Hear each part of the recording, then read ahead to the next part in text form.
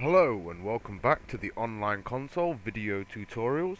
This is video tutorial number 2, and in this tutorial we're going to cover the Nintendo 64 games. In this tutorial we're just going to give you a basic lowdown on how to enter and exit full screen. We're also going to show you how to save your game files to your desktop or a folder of your choice. So first of all, what we're going to do is we're going to navigate over to the Nintendo 64 games. And we're just going to pick a nice simple game here. We're gonna go for Mario Kart. I'm going to go ahead and close the advert. And as I've said in previous tutorials, this website is funded. All the servers and website fees are funded and covered via advertising. So if you do use an ad blocker, please go ahead and exclude us or whitelist us. Your support is appreciated. My Java's out of date, so I'm going to click run this time. This is your security error. Once again, this error is so that we can run signed code from the Java cache. So you want to go ahead and click accept. If you haven't already done so in the past and you don't want to keep seeing this message, you can tick always trust the content from this publisher. But for now, we're just going to click run. Okay, you'll see the game launcher appear, the blue button. Once again, I'm going to stress that this blue button is only compatible with Windows-based systems. Mac, Linux, no good. Only Windows-based systems. If you're using Windows 8, make sure you're running it in desktop mode. So we're going to load up the game.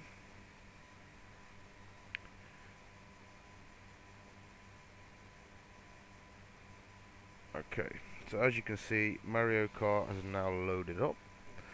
And what you're going to do, first of all, is the save option on this particular emulator is a save state option. There's no memory cards involved.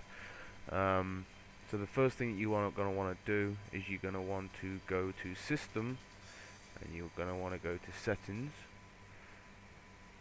and this is the settings box that you will see when you do. But you will have it like that. Most users will. So go back to Settings. This is how you will see it. You'll have the plugins and you'll have the options. What you want to do is untick Hide Advanced Settings and click OK. So now when you go into your settings, you'll see a lot more options. What you're looking for is directories. So you want to change the Nintendo 64 autosaves. You want to tick that there. And then you want to choose where you want it to save to. So if we choose desktop and click OK, and then click OK again, if we go to then System and Save,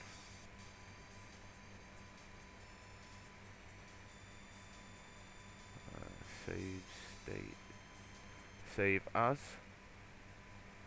desktop,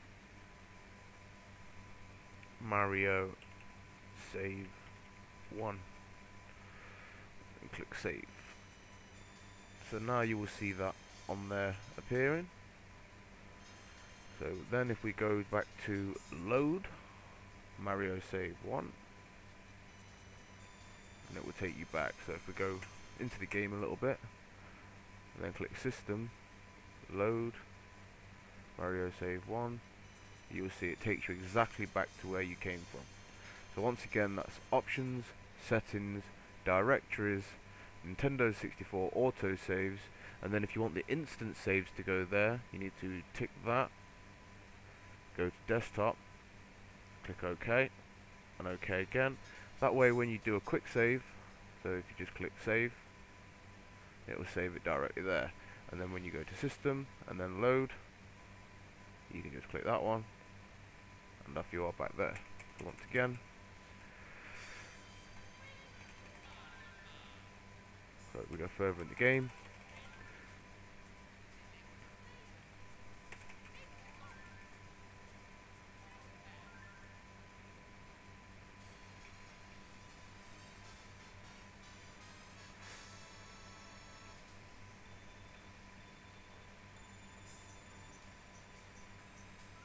Okay, so there you are, you're in the game. You click save, system save, nice quick save.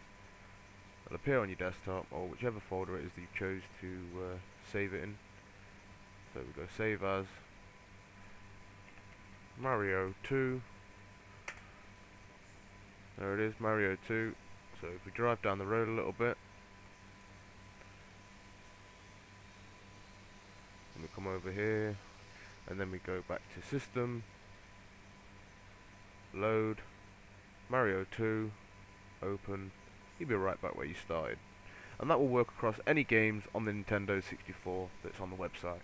Another thing we're going to look at while we're here is configure the controller plugin. Now, pretty self-explanatory. If you want to change any of the buttons on your keyboard, you can do so by pressing this button here, highlighting it, and then clicking the button that you want it to be. So we'll just click this and we'll just do a P. So there you go. You can configure any of the buttons on the controller that you want to change them to. I'm pretty sure this supports the controller. So all you'd have to do once you've got the controller plugged in is highlight it and then press the button on the controller. Unless I'm misinformed. Problem is I don't actually have a controller plugged into this PC at the minute to show you. But if there's any problems, just contact us and let us know, and we'll change and amend the tutorial. There are two ways of getting into full screen mode. One is by holding Alt and hitting Enter, which will take you directly into full screen mode. Or you can go to Options, Full Screen, and exit via pressing Alt and Enter. You have other options in there, such as, you know, if you've got directories open, you can press Options and Always on top. That means, you know, anything you'll have won't interfere with your game.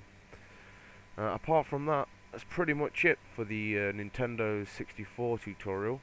Everybody's graphics card and PC setup will be different, depending on processors and graphics cards. And you can go in here and you can change some of the resolutions, and you can play around with a few of the settings, aniscopic filtering and what have you. There's lots in there to play with.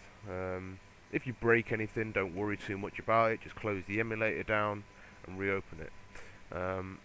With the Nintendo 64 emulator, most of it will save. It will save to a configuration that's saved upon your PC. So if we close this down and we open this back up and we refresh Mario Kart,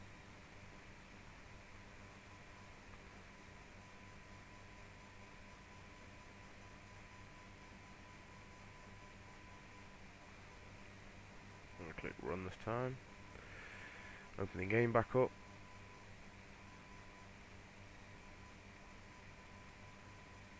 let's go back into the options and settings and directories. As you can see, they're all saved for you, so you won't have to keep going back into the directories to change where your save paths are. Same with screenshots, you can set all of them up, nice and simple. If you want to hide the advanced options once you've finished playing around, you can do. Just go back there and you'll have a simple set of options. So that's it for the Nintendo 64 tutorial. Thanks a lot for watching, and keep your eye out for further tutorials coming your way very soon.